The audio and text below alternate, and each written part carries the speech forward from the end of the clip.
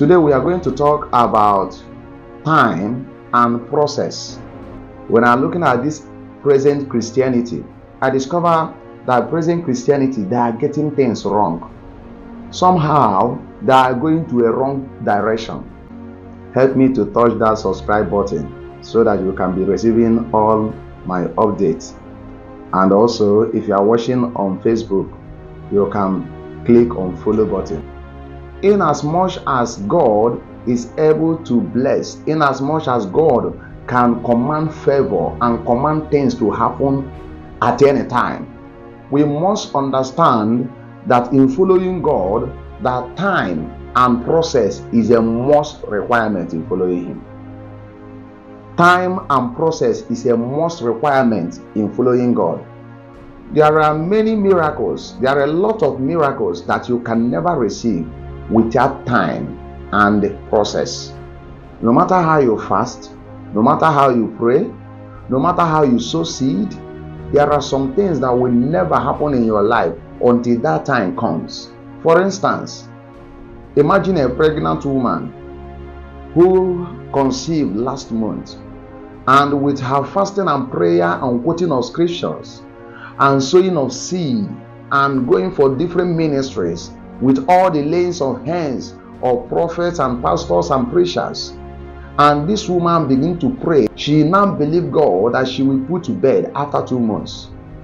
Now I want to tell you that no matter how that woman fast, no matter how that woman prayed, no matter how that woman believed God, no matter kind of faith the woman exercised, God will never answer that prayer, because the woman violates laws of time and the laws of process. God has already destined that every pregnant woman will put to bed after 9 months. That is the right time for that miracle to mature.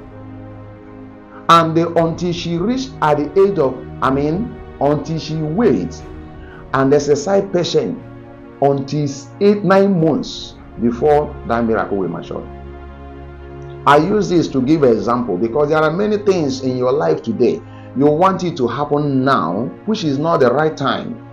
The Bible said in the book of Ecclesiastes chapter 3 verse 1, Bible said that to everything there is season and there is time for everything under the sun. To everything there is a season and there is time for everything. And in the book of 2 Corinthians chapter 6 verse 2, the Bible said, for God had said, at the appointed time will I hear you. On the day of salvation have I helped you. So there is a day God programmed. There is a certain time, a certain days, a certain hour God programmed for everything to happen, to take place. And because majority of people, majority of Christians, majority of children of God, they did not understand that, they end up being frustrated along the way. Because they want to manifest everything, they want to force everything to happen before the time. They want to force everything to happen before the time. They engage in fasting, they engage in sowing of seed. Some have sow seed to the extent that they are tired of sowing seed and they lost faith in Christ. They lost faith in God because they said that the seed they are sowing is not working. I want you to understand that time is a must requirement in following God, and the process is also a must requirement in following God. All the people that follow God in the Bible, all of them have this requirement of time and process. Look at the life of Abraham. Abraham was a man that believed God, and the Lord entered into covenant with Abraham. The Lord appeared to Abraham and said to Abraham, all as far as your eyes can see, I will give unto you. And when Abraham looked up, by the grace of God, Abraham could be able to see 7 nations. And the Lord said, I will give these 7 nations to you. But the Bible makes us understand that Abraham had to go to that land and live as like a stranger for many years. And the Lord did not just make it to happen automatically. And that is why if you are a gospel preacher hearing this message, I want you to learn how to balance the gospel of the kingdom to your audience, to your congregation, so that they can be able to understand that no matter how they fast, no matter how they pray, no matter how they sow seed, there is some certain things that will never happen until the accepted time. And many people did not understand this. A lot of people have keep on sowing seed in order to manifest something that will never happen now. And if you are a preacher of gospel, you must love people to tell them truth, not to be telling them sow seed, this thing will happen. If you can sow seed, this one will take place. If you can sow seed, this one will take place. There are a lot of things that God will never do, no matter the amount of seed you sow, until the time of it comes. But I want you to understand that God has not abandoned his people. God has not abandoned his people. We must teach them so that they will understand that in following God, that faith is very important and patience is very important. Dear child of God, there is that thing you think that God has forgotten you. There is that particular thing you look around you. You say, oh, when will this thing take place? Oh, when will this thing take place? Oh, this will not happen again. Oh, God is no longer hearing me. Oh, God has abandoned me. Because you have prayed, because you have fasted, because you have sowed seed, because you have done this and that. Maybe it is the time and the process that is God is telling you. There is time for that miracle to happen. And I am praying for you that you will receive grace to wait.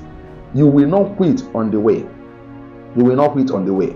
I preached on one of my messages. I said a human being is a seed that God planted into the earth.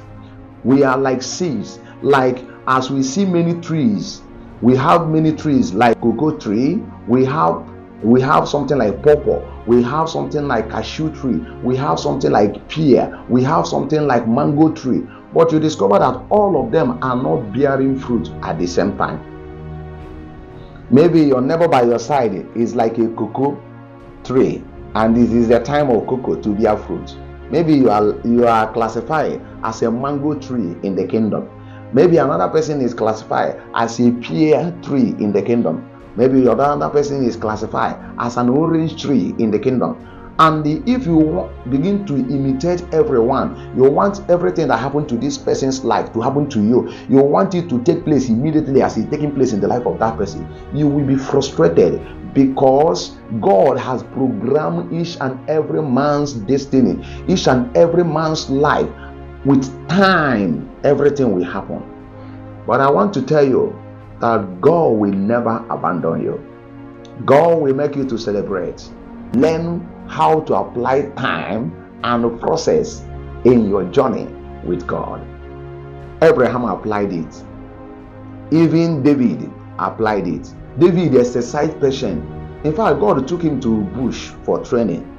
After the anointing has come upon him, he did not become king automatically. No, because he has not been trained. So God had to train him, and David had to wait. He waited before that blessing come upon him. Even Joseph waited also. You remember, Joseph waited, and you will wait, and God will bless you. Don't forget to subscribe to this channel, and also follow my Facebook page at Anthony Ministry TV. May the peace of God and the God of peace be with you. Amen.